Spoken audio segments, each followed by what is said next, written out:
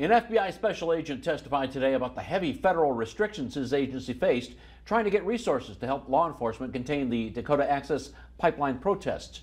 Jake O'Connell said the Bureau often would run away as fast as it could from any activities such as protests. In one case, he said while setting up an FBI drone unit, the mission was canceled before it began. He stated that higher-ups knew the Bismarck FBI office was severely understaffed and wouldn't be able to help properly. He says no one entity is to blame for why the protests carried on so long, but that the state could have shut down the protests on day one. Michael Gerhardt, a former Highway Patrol colonel, testified about the expenses his department has had to cover, including extensive overtime hours.